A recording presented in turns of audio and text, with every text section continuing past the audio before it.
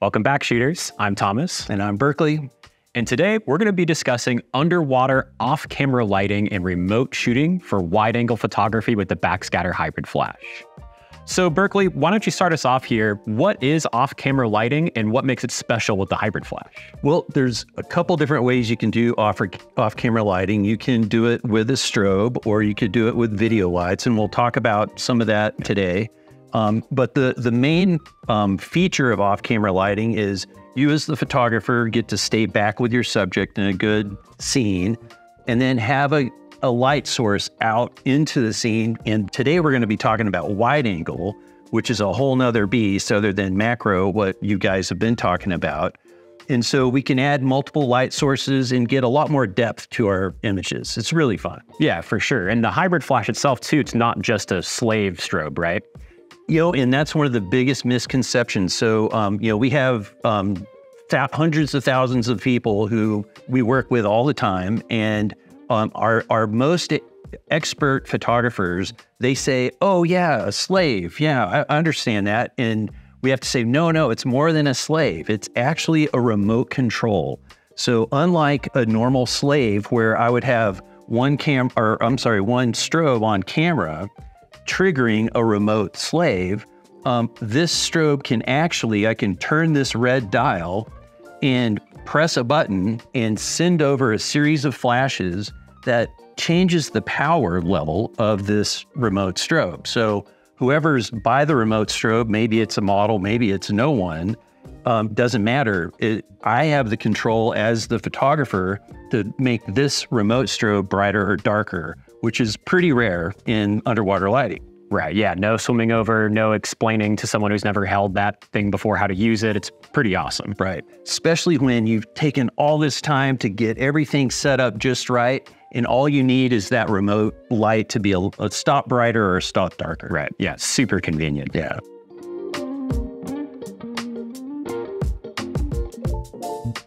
So why not just use a video light when it comes to off-camera lighting for these wide-angle scenes? That's a really great question. And most of our professional clients that do a lot of deep wreck diving will use a video light. So they'll set up lights remote, and which is pretty nice because you have a constant light. The hybrid flash actually has 5,000 lumens, so you can use it in a video light mode as well.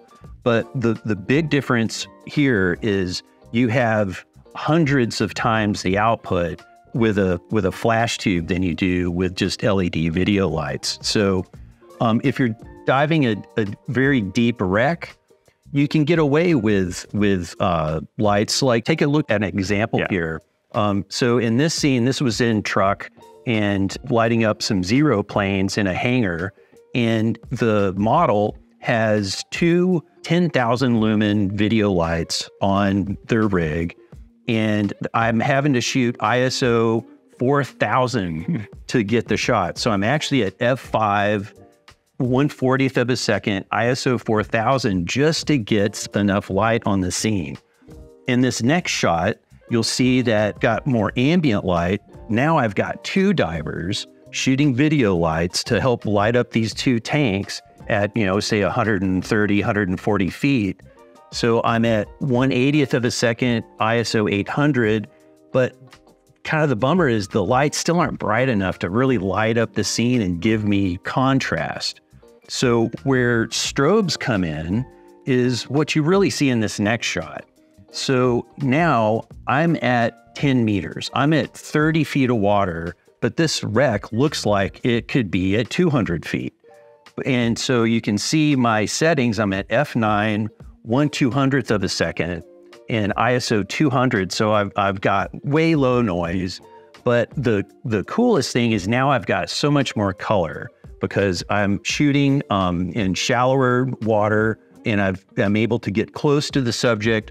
I've got my primary light lighting up the sponges on the front of the guns, but now my subject in the background can output 100 times the amount of light that a video light would.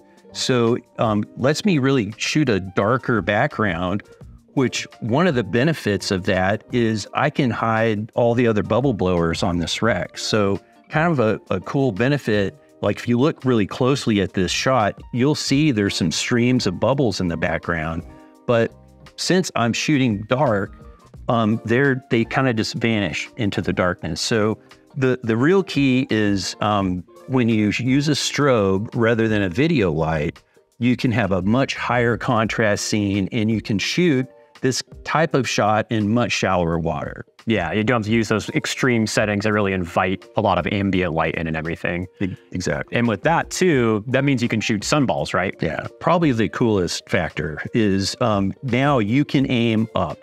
And, so traditionally when you're doing rec photography with video lights down, in the deep, it's all about a downward angle so that you can get as much light as possible, to the camera. But now, like for example, this next shot, I'm shooting f/16 at 1/160th ISO 200. So kind of a typical sunball type shot, shooting straight up into the sun, but my model can still get some light onto the scene by having the strobe output so much brighter than a video light. So it adds to a whole nother option for wide angle underwater remote lighting. Yeah, exactly. You've got so much more you can do with it than a video light. Right.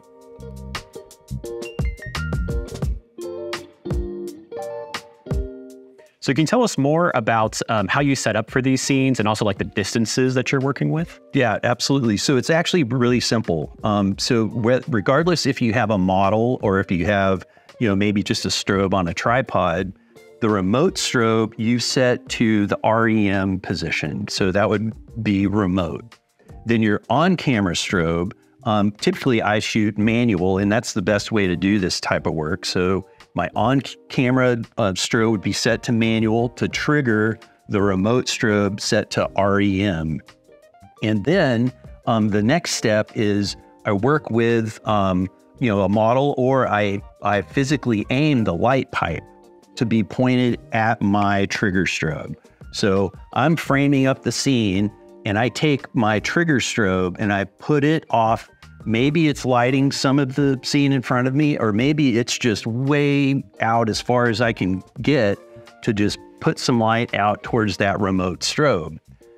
And the real trick is the model doesn't have to worry about, which dial to turn or anything. You can just have that preset.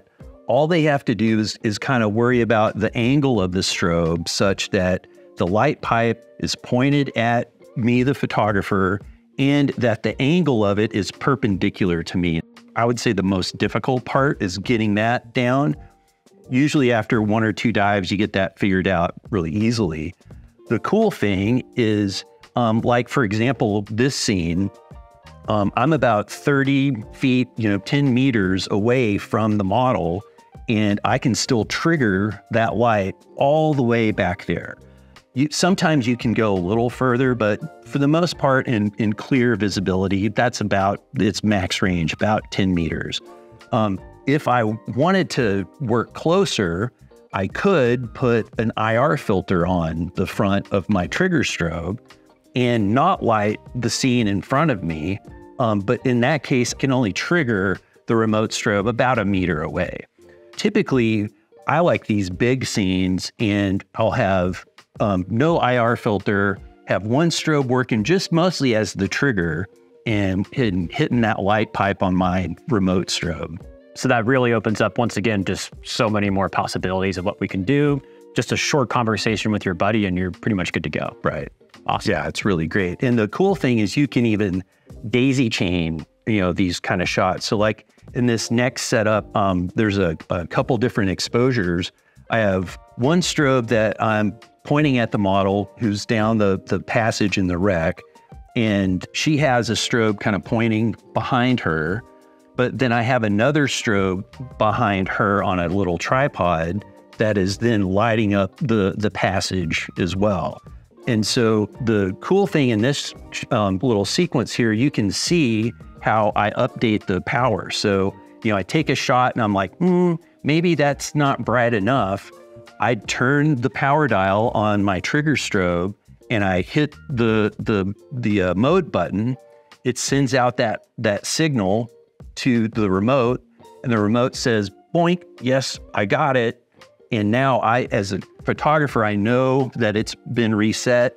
I can take a shot and then evaluate it from there. And so I can continue to fine tune what that remote strobe output is without having to make a bunch of crazy hand signals to the model or swim over, which then could just silt out the entire wreck or reef or wherever you're at. And so it just makes it a lot more easier to just beam over that new power level. For sure, yeah, just super easy. And then the sky's the limit when it comes to creative applications with it too. Right, yeah.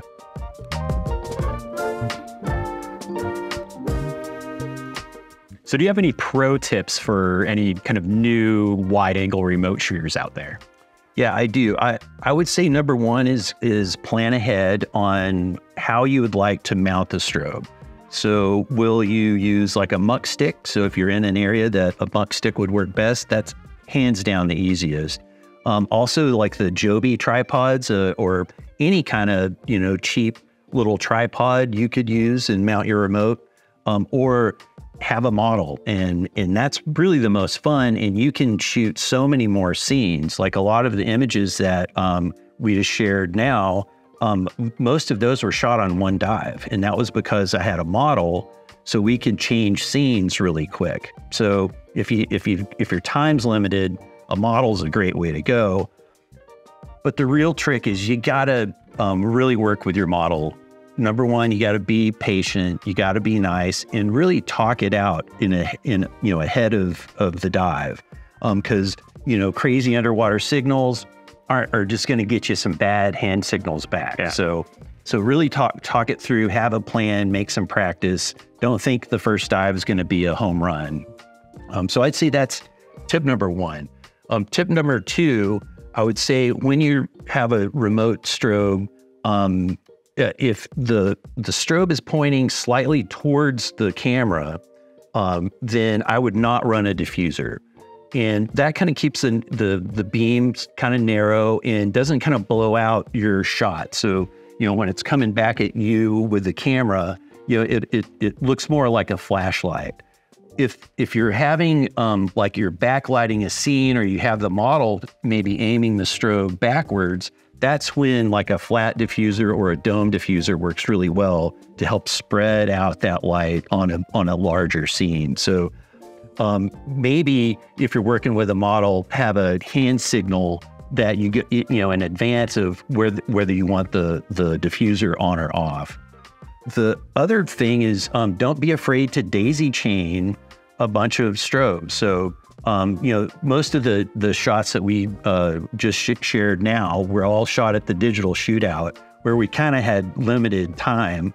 But we could have put 8 strobes out and really planned for that. And so if you have the opportunity, and maybe you've got some friends that all have similar strobes, you could all team up, put some strobes out, and really light up a huge scene and have these strobes daisy chain off each other and do something that no one's seen before. So yeah, pretty fun. Yeah, it's super awesome. All right, well, thanks, Berk, for coming by and telling us everything we need to know about shooting the hybrid flash in remote mode for wide angle scenes. It's my pleasure. Awesome. Also, check out our remote shooting video for macro with Backscatter CEO Jim Decker for more pro tips on using remote mode. Remember, your purchases from Backscatter or any of our authorized dealers worldwide help us keep making more of these videos. We have free lifetime tech support on every purchase, we ship every day, and we dive, shoot, and service everything that we sell. This is Thomas from Backscatter. And this is Berkley from Backscatter. And we'll see you next time.